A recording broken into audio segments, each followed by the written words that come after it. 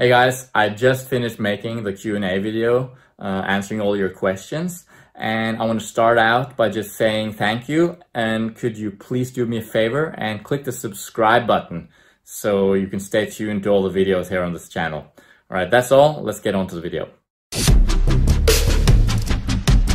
All right, guys, it's time for Q&A, questions and answers. You asked, I'm going to answer. So we had quite a lot of questions come in, and that's great. Thank you for asking. I won't be able to answer all of them probably, or maybe I will, but I'll try and do it fairly rapid fire kind of style and not spend too much time on each question. Some of the questions I might even use for material for a full video. We'll see about that. So I'm just going to jump straight in and start with some of the questions. So first question from Chom2000. Have you heard of greasing the groove? And could such an approach to training be also good for running training? I haven't heard about it. I looked it up quickly now, and it looks like it's basically being very consistent and constantly, working consistently on the same movement pattern in order to stimulate the neurological motor pathways. I mean, that's true for running too. If you do a lot of strides or fast-paced running, you will stimulate some of those faster motor neurons. But also mileage, just in general, running more will make you more efficient as a runner neurologically. So you become better at recruiting the muscle fibers and moving in an economical way. I don't know if that's relevant because I haven't really heard about that term, but yeah. Next question, A. Cummins. Is there any aspects to reaching one's running potential, including 100 meters to the marathon, etc., that is better supported by diets other than a fruit-based diet? Well, I'm of the opinion that a fruit-based diet is optimal for our health because it's our natural species-specific diet. So I'm inclined to think that it's good for everything. However, first thing that came to mind when you asked that question is that if you're doing a 100-meter sprint, if you're a sprinter basically, you're actually not relying on the aerobic system, and you're not relying on even the anaerobic system that much. You're relying on the phosphocreatine system. That means you need to have a large store of creatine in your muscles in order to perform well. So if you're at the high end of sprinting performance, you probably need to supplement your diet with creatine. I think that would be a performance enhancing supplement to include in your diet if you are a sprinter. That's not so important if you're a marathon runner though. And for marathon runners, definitely a high carbohydrate, plant-based diet is really optimal to stock glycogen. But of course you do need a lot of protein as well, ideally. And fruit doesn't have as much of it. So I suggest supplementing with protein powder or eating legumes if you can tolerate them. Both legumes and protein powder can be challenging though, digestion-wise. But yeah. Sean Byrne asks, what changes have you noticed in your body composition, physical and mental health since you started running seriously? My body composition has changed. I mean, I have a little bit more muscle, especially in my legs, obviously, compared to before. My fat percentage hasn't changed much. It goes up and down a little bit based on whether or not I'm trying to cut down or if I'm just not focusing on that. My mental health though definitely improved, I would say. Running allows me to process my thoughts and just be with myself every day when I'm out running. It's a very nice way to stay balanced emotionally, I find. My physical health definitely has improved, just because when you train, when you get fit, all of the different functions that are good for life, they improve. So you get better at everything, really. So I would say better health, better mental health, and a little bit more muscle.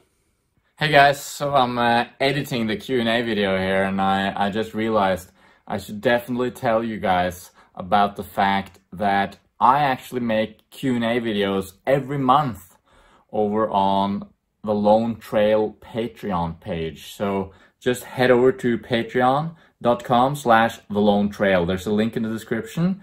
Yeah, if you want exclusive content, that's the place to go. All right, let's get back to the video. Saul Goodman, since when do you actually run? I mean, regularly as your hobby sports, and how did you get into it? What was your motivation with running and doing some other sport? Well, I suggest you check out one of my old videos, how I got into running. I'll put a link to it here. But basically, I've always run a little bit. My dad used to run, or he still runs. But it's really, 3 or 4 years ago that I started getting inspired about really starting to run a lot. And I would say it's the last 2 years only, since 2017, well, 2.5 years or so, that I've been really focused and training systematically and training well. I used to do Taekwondo when I was a child and a teenager. I have a black belt, and so that's my childhood. Close home. Do you ever find that you have itches when you're running? I have moderate OCD, and when I'm out running, I have to stop occasionally to itch, which can be annoying. Do you just ignore any itches until they pass? I haven't had any issues with itching when I run, but I would bet that's pretty annoying. I think in general with itching, the key is to just ignore it, and it usually goes away. The more you itch, usually the more it itches, in my experience. So it's difficult to achieve though. Vegard Ur asks, what do you look for in a running shoe? Let's say you want 3-4 pairs, daily trainer, tempo interval, long run, easy pace, race day. Yeah, you definitely want different pairs, and different shoes have different benefits, different pros and different cons. So for sure, when I'm looking at a training shoe, like just an easy mileage, long run type of shoe, I actually really enjoy the Hoka Bondi, which is like super cushioned. But that's pretty heavy though. It's a heavy shoe. So yeah, I would use that if I'm going easy. So I would look for a lot of cushioning on an easy sort of trainer. And then when I'm out doing a little bit of a harder session, I obviously want it to be pretty light. I have the Hoka Carbon X, for example. That's super light. That's actually a shoe that I will use for races. I haven't used it in a race yet. Only done it on a few important workouts. Other than that, I have my Hoka Clifton, which is also pretty heavy, but not as heavy as the Bondi. So for me, that's a pretty good shoe for general, maybe tempo runs or a little bit faster paced stuff, but also for easy runs and long runs too, for that matter. Yeah, I mean, what do you look for in a running shoe? I like it to be pretty low drop, but I used to run with Ultra shoes that are 0 drop, and I came to enjoy more Hoka shoes, just having like 3 to 5 millimeters of elevated heel. I actually find that to be, I like it more. Maybe my Achilles or my ankle mobility, I have limited ankle mobility. That sort of makes it easier for me a little bit to have a little bit of a heel. But obviously, the lighter, the better. Comfortable. Comfort is probably the main thing, I would say. Comfort is the main thing that I want to focus on. And after that, cushioning. I wouldn't want a shoe that has 10 millimeters of cushioning or of elevated heel. That would be too much. Like in terms of like heel to toe drop, I do like a lot of cushioning though. 10 millimeters is not much. Next question. Lush Lady, Barefoot Lady, barefoot running. Do you do it? Do you recommend it? Much love. I don't do it. I would like to do it. I think it is a good idea to do it. It strengthens the foot, but I would throw it in only as barefoot strides or perhaps a short, some faster running on the track or on grass once a week or twice a week, just to strengthen the feet. and work on good form. Healthy Vegan Adventures asks, what places around the world do you recommend for trail running? Well, I haven't been everywhere, obviously, and I don't know. I mean, if you want to do crazy mountain running, La Palma is pretty good, but it's pretty extreme though. Other than that, Norway, dude. Norway is the best place. Norway is amazing for trail running. So I would recommend Norway. Jacob Typ, how to recover from or prevent shin splints? Well, the main way to avoid shin splints is to not ramp up your mileage or intensity too quickly. Be careful when you're introducing new elements into your training. Build up slowly, have your volume build very slowly, be conservative, and add in some foam rolling. I think foam rolling can be a good way to work on it. If you already have shin splints, you probably want to take a short break from training, a couple of weeks maybe, and then slowly build into it again. Montalban Jr., your post-epic run routine protocol to start repairing your body and get it ready for the next run.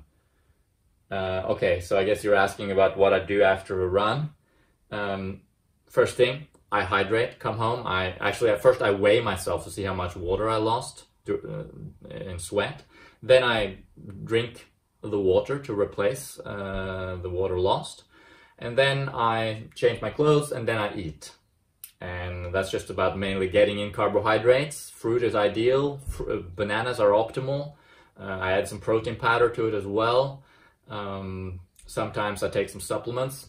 And then it's about resting, just chilling out. Sitting on the couch. If you had an important workout, you want to rest for the next few hours for sure, because that's when the adaptations are taking place.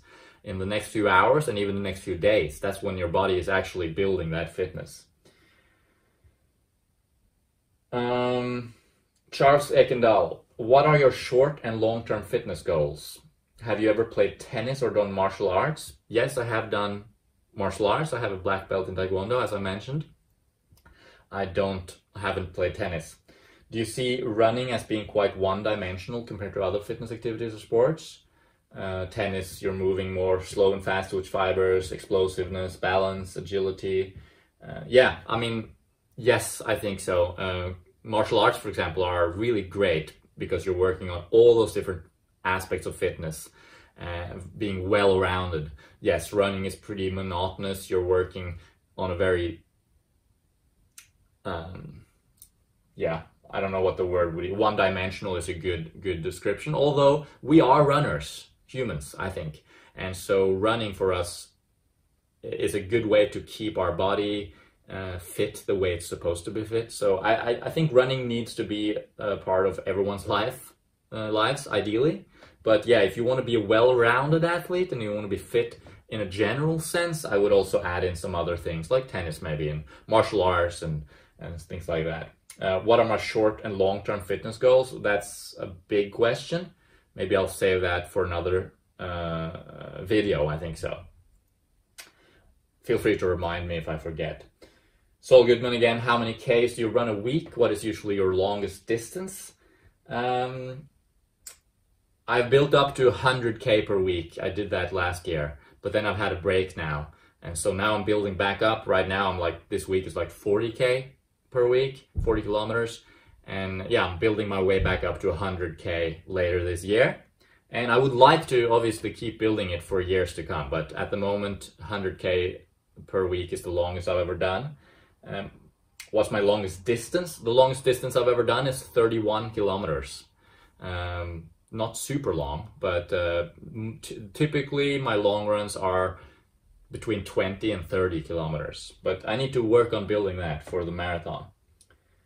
Dre Place. How much protein do you generally consume per meal, and do you use protein powder? Yes, I use protein powder. And I use how much per meal?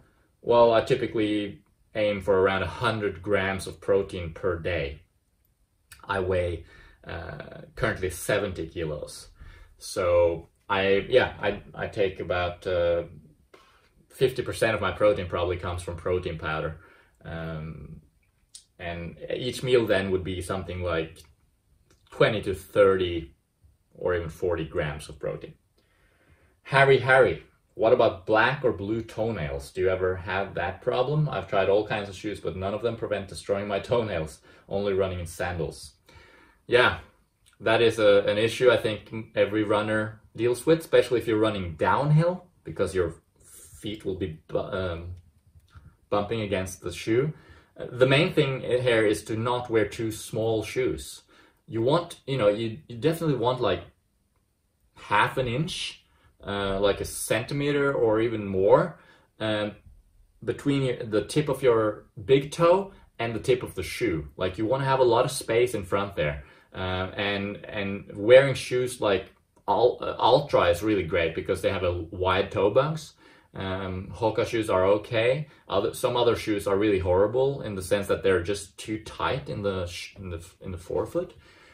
So that's a big thing, wearing the right shoes. But yeah, even if you do, you probably still have to endure some black toenails. I've seen a lot of runners actually just lose all their toenails. They don't even have toenails anymore. It's one of the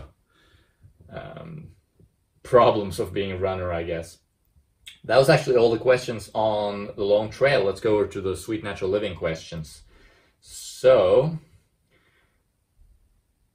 Lolly B, how do you protect your joints long term with running, specifically knees? Actually, joint health turns out to be actually better, as I've heard anyway. I haven't looked into this, but I've heard that joint health is better in runners than in non-runners. Running is actually good for your joints because moving your joints means that you're getting blood flow into your joint capsule, and well, not blood, but you're moving the fluids so that you can move things in and out of the joints, and that's good for joint health. So, but also it's important to have good running form and to not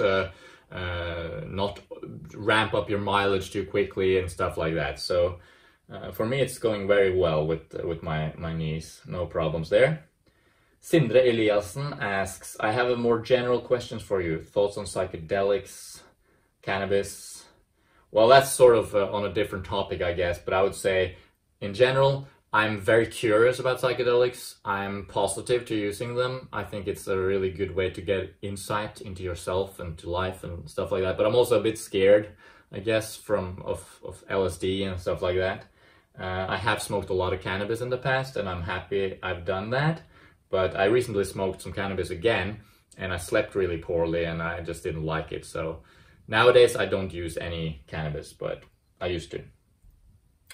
I'm sort of ignoring some of the comments, which are sort of totally about other things, but so excuse me if you're one of the people that asked the comment and you didn't get your comment answered.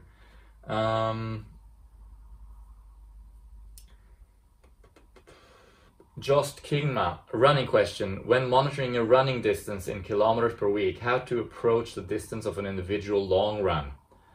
And somewhat irrelevant, back to in the fruitarian days, did you eat olive oil? No, I didn't, but I think olive oil is pretty good actually, as long as you keep the general fat intake pretty low, like 10, max 15% of calories. Some people can possibly tolerate up to 20% of calories from fat, but I can't. In the long run, typically could be something like 30% of your weekly mileage. So if you run, say you run 60 kilometers per week, then your long run can be 20 kilometers. That's a pretty good rule of thumb. Charles Ekendal, yeah, he says I'm looking different. I cut my hair. Yes, I did. Vrij vegan gesund. Hey Mikkel, you're looking good. What about eating habits when you're training? How much do you eat before and after running? Are you training every day? How did you train on La Palma when it's hot? A lot of questions. Happy if you just answer one. Thank you for that. My eating habits when I'm training are the same, just a lot of calories basically, 3,000 to 4,000 a day probably usually. How much do you eat before and after running? Well, nothing special. I just eat breakfast and then a few hours later I go for a run and I come home and I eat a huge meal. Are you training every day? No, usually I have one rest day per week. How did you train on La Palma? I didn't train much. there. I had a break from training and working, but I did start running again a little bit when I was there at the end. Josefine Christensen. Hey, so my question is quite similar to some of the others. How do you protect your joints, especially your ankles, when trying to run faster and further? I'm a beginner at running, and for the last 3 months I've been tracking my runs to see how I'm doing. I set a goal to have the average speed of 10 kilometers an hour in a 5-kilometer run, and that is accomplished. Great. Now that I'm aiming at getting it to 11 kilometers per hour, I've been training for that for 3 weeks now. I'm having a lot of problems and pains in my ankles, kind of like shin splints. I try to avoid it, etc. Also, do you have any advice for when you are starting to train for longer runs, half marathons and marathons? Something you must do and something you should definitely not do. Well, you say you've been training for that, increasing your pace basically for 3 weeks now, and you have some pain. Well, 3 weeks is nothing. Okay, so when you start increasing your training in some way, increasing the pace, increasing the mileage, increasing anything, doing any change, you want to give it quite a few weeks of adaptation. So 3 weeks is very little. And so if you suddenly just jump up to a much faster pace than you're used to, that can give you pain in the ankles and other places too. So that's usually the solution. When you have pain, it's usually too much, too quickly, too fast, too much. It's just generally just too much, too fast. The way to do it would then be to back off a little bit, and instead of spending 3 weeks of adapting to that faster pace, actually spend like 6 or 12 weeks adapting to it. And you don't want to just like jump up. You can jump up, but then you have to jump back again maybe the next week, jump back up, then back down, maybe 2 weeks intense training and then 1 easy week. There's a lot of ways to do it, but you got to be careful and conservative. That's the main thing. And I wouldn't really necessarily focus on, a particular speed, like getting from 10 kilometers an hour to 11 kilometers an hour. I would just focus on good training, and then the speed will come naturally. You don't necessarily have to try to run faster. You will just naturally run faster as you start training more. So increasing your volume of easy running actually can be very powerful. You don't have to run fast to run fast, strangely enough. You need to do a little bit of fast running to run fast, but most of your ability is coming from your aerobic system, which is developed by time.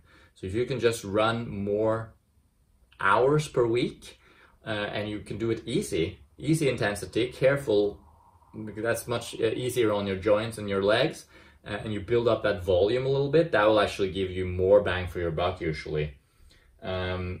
And the last question about something you must do and something you definitely shouldn't do for half marathons and marathons, that's a good topic for maybe another video. I'll try and remember that. Thanks for your question, and good luck with your training. And of course, anyone watching, if including you, Josefina, if you have any questions or if you want coaching or anything, you can always contact me at my website, MGJ Coaching. There's a link in the description. Lucifer, what training is best in order to lower the pace but still don't mess up the breathing flow? Not sure I understand that question entirely, but yeah, I don't understand. John Quibble, how do you protect your joints and how to avoid getting blisters? Well, we talked about the joints a few times now.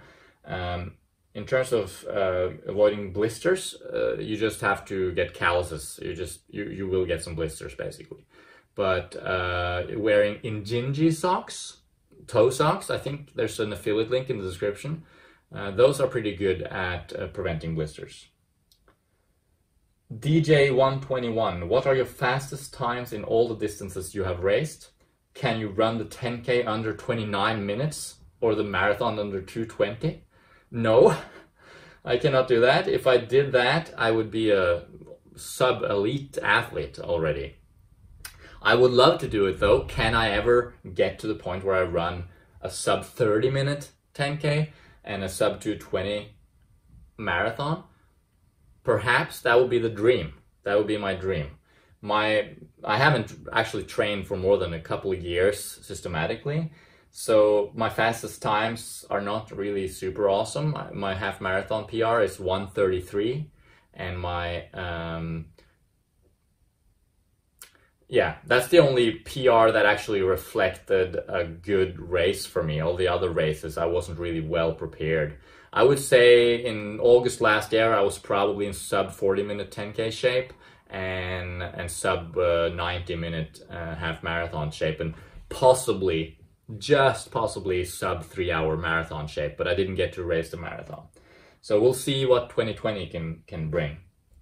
Ben, the wet opinions on eating animal products. That's not really a running specific question. I mean, I'm obviously not a fan of animal products. I think a whole food plant-based diet is the best, especially a fruit-focused diet, and that's why I recommend what I do. Healthy Vegan Adventure asks, is it better to carry water and supplies in a running vest or a running waist belt? I prefer the belt. I just feel trapped in a vest. But if you have a lot of stuff to carry, the vest is obviously better. Joe Owens, Talking Sense. Excellent channel. Can you help me? Before I go for a run in the morning, after 12 hours of fasting, I've been eating about 10 dates 2 hours or so before, but I find I get very thirsty not long after. Could this be high blood sugar? That's very difficult to answer. I would need much more information about a lot of things in order to answer that question. But perhaps you could just try drinking more water with the dates. Yeah, I don't know. And that's it. That is it, actually.